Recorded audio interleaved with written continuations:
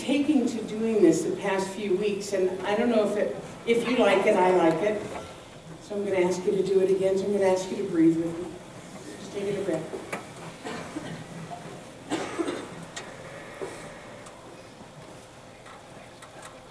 And another one.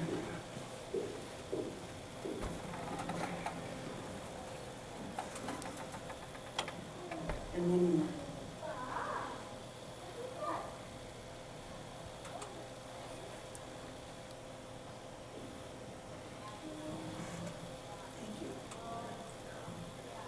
So anybody who knows me knows that patience is not my strong suit. I freely admit to being an instant gratification person. I want what I want when I want it. Anybody else cop to it? Oh, only about a third of you. Okay, that's actually pretty good.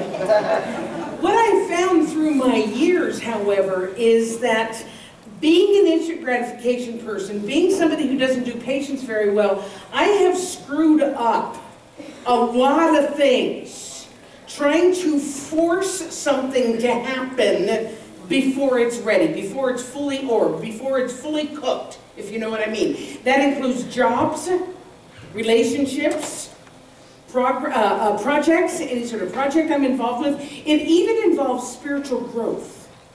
Let me tell you what I mean by that. There are times in my spiritual life when I have tried to push the river to make something happen with the power of my mind,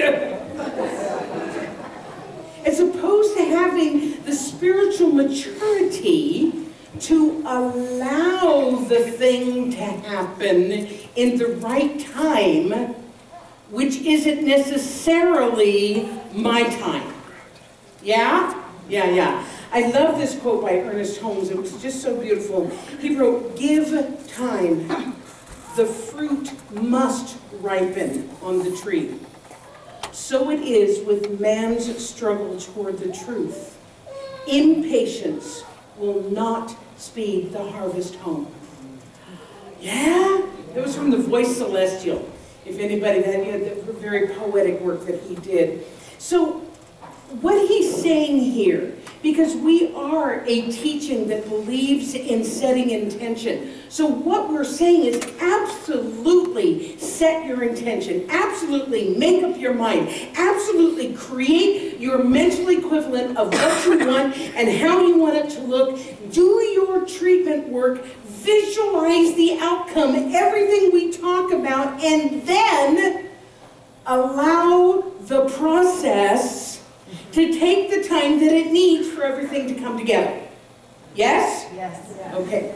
So, as you know, and I alluded to it a little bit earlier, I often use personal experiences to illustrate my point, my topic for the day. In fact, you might actually say that I am forced to have a lot of really cool life experiences because, you know, I use it as inspiration, so I have to go do these cool things, right? So that I can come back and share it with you. So one such sacrifice took place recently. Come on, you guys, that was funny. So I was in Southern California last week for American Thanksgiving, and my sisters and I went to a paint night on this past Monday night. They'd never done it before. I'd done it one time before, as I shared with you earlier. And so it was quite an adventure, right? We were a little bit nervous, not knowing what to expect. So here's a picture of the three of us with our pictures. Yes, we are sisters three. By the way, this is like a great metaphysical lesson, but it's not today's metaphysical lesson. About how we all had the exact same ingredients for our pictures. We had the same canvas, we had the same little paper plate of paint, we had the same instruments, everything, and yet each one of our pictures ended up a little bit different. So that's another talk for another day. I'm not talking about that today. So what I want to share with you is that there were like 35 people at this event. It was absolutely packed. And there were people with varying degrees of experience and artistry. Most people were there for the social aspect. I mean, we were certainly there for the social aspect. So here we are, we're sitting at these tables, we've got our little easels in front of us, we've got a little How many of you have done paint night? How many are going to our paint night on Thursday night? Okay, not many. Okay, well, we're going to have fun without you. Okay, so here's what happened. The teacher, the instructor, she gave us a couple of instructions on technique and etiquette, because there's an etiquette. They give you this little red Solo cup. You know what I'm talking about, and that's your paint, that's where you mix your paint stuff. And every time I've gone now, 2 whole times, they tell you over and over again, don't drink the water in the Solo cup, especially if you had a couple of cocktails. You're like, oh yeah. Okay, anyway, that wasn't me. So anyway, so then after she gave the instructions, what she did, she started painting. She had a blank canvas too, and she started painting the picture, and we were following along, right? So one of the major instructions that she gave was to let the paint dry. Let the paint dry. In other words, once you have completed a particular part of the painting, leave it alone and allow the paint to dry before starting with another color or with another part of the painting. If she said it once, she said it a dozen times. She even had a song to go along with it, the Disney song, Let It Go, Let It Go. In other words, put your paintbrush down and let the paint dry. So what this told me was that there were a lot of instant gratification people. There must be a lot of us in the world. I mean, if the paint night people actually have a shtick to go along with it, lets me know that instant gratification is pretty common, right? And yet, learning patience and allowing is an essential part of achieving success, whether it be painting a painting or creating a life, letting things be. Think about a time in your life when you absolutely could not wait for something to happen. And so you tried to force it to fit into your timing, only to find out that the result was not what you had hoped for. You know what I'm talking about? There's a wonderful teaching story about a man who found a cocoon of a butterfly. So he took it home and he wanted to watch the process. He wanted to watch the butterfly come out. Well, one day a little small opening began, and he sat and he watched as the butterfly struggled for hours and hours to force its body out of this opening. And then at one point it seemed to stop. And it wasn't progressing anymore. And it appeared like it had gone as far as it could go. So the man, as a result of being kind but also impatient, he wanted to see the final outcome. So he took a pair of scissors and he snipped off the remaining bits of the cocoon. And the butterfly slid out easily at that point. But it had a swollen body and little shriveled wings. And the man continued to watch the butterfly because he expected that any moment the wings would expand and it would be the beautiful butterfly that could support the swollen body. But it never happened. In fact, the butterfly spent the rest of its short life crawling around on a swollen body and shriveled wings. And it was never able to fly. What the man, in his haste and impatience, didn't understand was that restricting cocoon and the struggle required for the butterfly to get through the opening was God's way of forcing the fluid from the body into the wings that would then allow the wings to expand so it could fly. So without the process, it was incomplete. So that's a good story. It's a good teaching story because I suspect all of us have done something similar. At least I have. I have tried to force an outcome. I have ended up being disappointed with the results. And yet the times that I have totally released my attachment to the outcome, and I have trusted the process, the results have have exceeded my expectations. Edmund Burke said this: our patience will achieve more than our force. Our patience will achieve more than our force.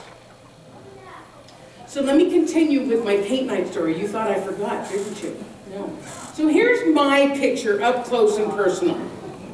I don't have the original picture because I eventually did learn that I needed to let the paint dry, so I left it in California for when I go back for Christmas.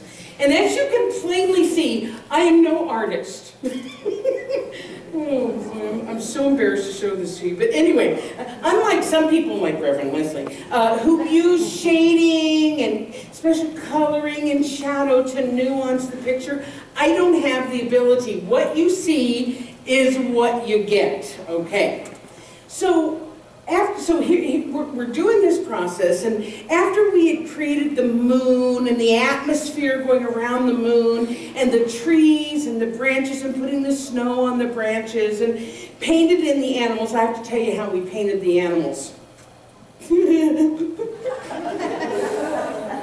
I'm sorry. Circles, ovals, and triangles. I swear to God, the bodies are circles, the heads are ovals, and the ears are triangles. And these little things, whatever, the haunches, are also ovals, and they got colored in. Okay, yes, I'm so talented. So we've done all this, right? And now it's time to paint the Santa hat. And I was stoked, because it's basically a black and white picture, right? And I'm a color kind of a gal. So I dab some red paint in my brush, and I start to make my little triangle Santa hat, right? But the problem is they looked incomplete to me because it didn't have the white trim. Now, I know that I needed to be patient, and I needed to watch the paint dry on the red. But again, instant gratification. I wanted to see the final result. So I dabbed the white paint onto my brush to add the white trim onto the brim of the hat. And you know what happens when you mix white and red together, right? Yeah. So my white trim became Pepto-Bismol pink. And I was like, dang, I knew better. I'm going to do a talk about this. I know better. I should have waited. Anybody? I should have waited. So then what did I do? I added more white paint, which changed the color slightly, but mostly just made a mess of things. So and in fact, the reason that I can't show you the real picture is because the darn trim was still wet the next day when I had to fly out. That's why I had to leave it there. So because of my impatience and my inability to watch the paint dry, I ended up with a blobby pink trim on my Santa hat and only a picture of my picture to share with you. Kierkegaard said this: patience is necessary, and one cannot reap immediately where one has sown. Ooh, these are good quotes. These are good ones. So you may be wondering, what's the spiritual lesson here? You know, I like to tell stories and I like to make you laugh. But surely there's more to this than just letting the paint dry, although that in itself is a good lesson. So see if this sounds familiar to any of you. You get an idea, you make a plan, you set your intention, you dream your dream, you make your vision board, you pray your prayer, and then you think you have to make it happen, that you somehow have to figure it all out.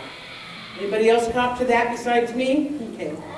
So instead of keeping your mind focused on what it is that you want and creating that mental picture, you're spending all of your time trying to figure out how to bring it about. But the truth is, ladies and gentlemen, the how is not your business. The how something comes about is not your business. Yes, you need to take action when it's appropriate, but so many of us think that we have to do it all, that we have to make it happen. And we forget that we are in partnership with the all and everything, the wisdom of everything, the wisdom of the universe. So as a result, we don't allow the time that it takes for everything to come together in synchronicity and serendipity. So we end up with a swollen butterfly with shriveled wings or pink trim on our Santa hat. Bryan Adams, not the singer, the author. He's Canadian, by the way. Did you all know that? Bryan Adams? The singer, not the author. He said, learn the art of patience. Apply discipline to your thoughts when they become anxious over the outcome of a goal. I'm going to start over again because I was thinking about Bryan Adams. Learn the art of patience. Apply discipline to your thoughts when they become anxious over the outcome of a goal. Impatience breeds anxiety, fear, discouragement, and failure. Patience creates confidence, decisiveness, and a rational outlook, which eventually leads to success.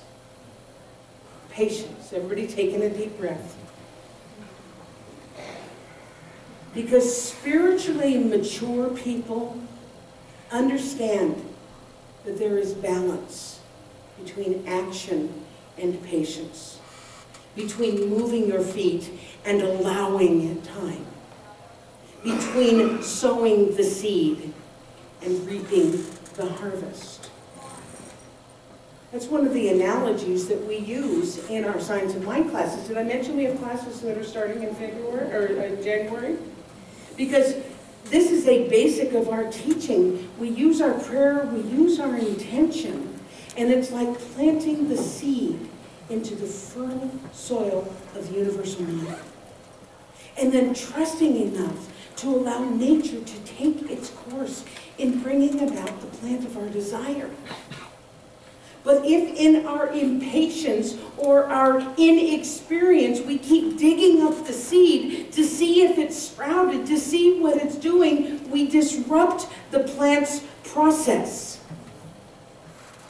Yet if we have planted the seed correctly, and I'm talking about our mental seed, so I'm talking about our correct thinking. If we have planted it in that fertile soil of universal mind, we can trust that the process is taking place even though we can't see it at the time. We come to that place of trust, just like Reverend Monica's beautiful reading today. We come to that place of trust. Emerson wrote, "Adopt the pace of nature. Her secret is patience."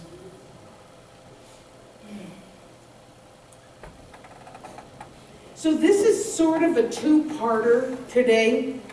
We're going to continue the theme next week because I'm going to be sharing with you the incredible process that we have gone through in selling our building and potentially or hopefully buying another building soon. Because it is an amazing story of intention, isn't it, Graham?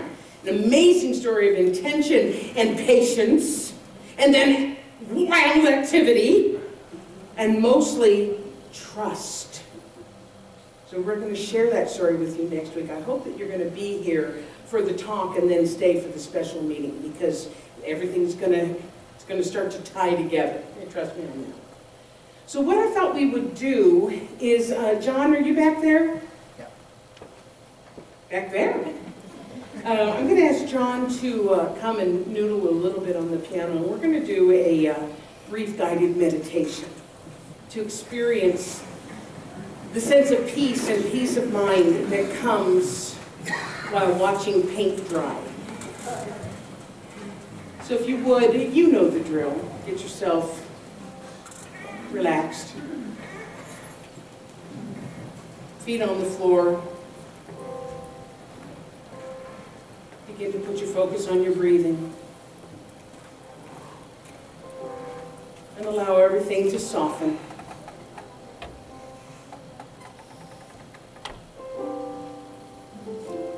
For the next few moments, there's nothing you need to be doing. Know where you need to be. Just allow a sense of peace and calm to begin to wash over.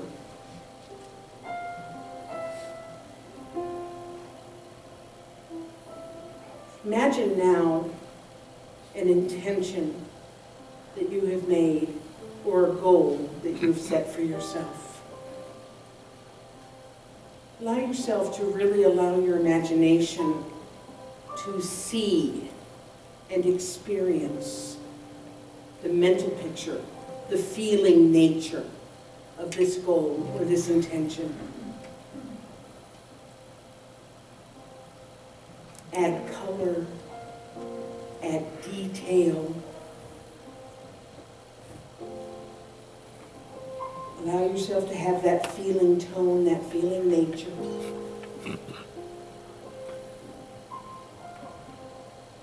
See yourself living in that intention, achieving that goal, and to make it real.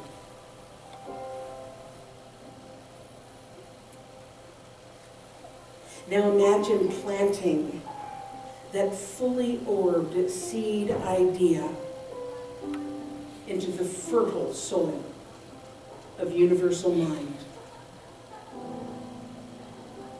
Plant it deep down and cover it up with that life-giving, life-sustaining substance, that deep, rich, fertile soil. Add some water to it. That's the action that you are taking. Add some water to it. And now stand up and walk away.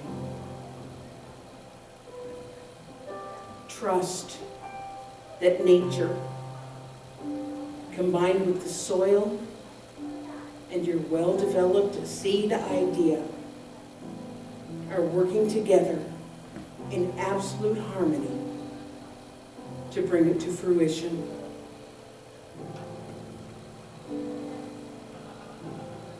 You know there is no need to uncover the seed to see what's happening. You now allow the process to unfold in perfect timing. Take in a deep breath and feel the sense of peace and peace of mind wash over you as you trust universal mind in partnership with you, knows what it's doing.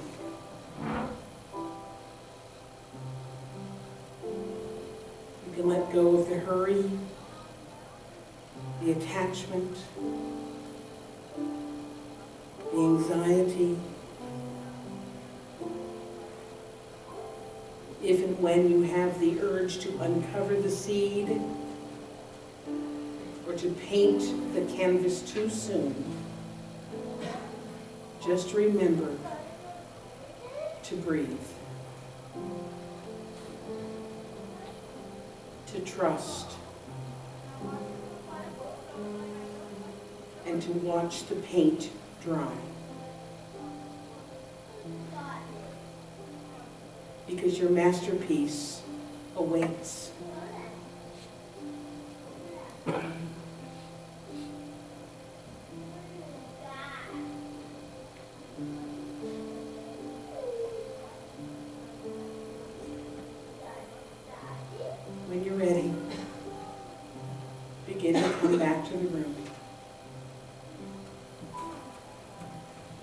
to become aware of your surroundings, feeling a sense of peace.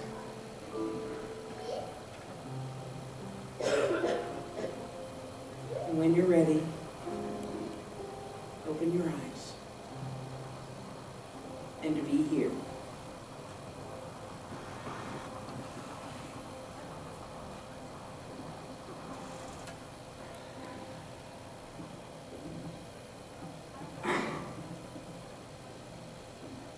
Everybody back? I bet you want to hear Charles sing again, don't you?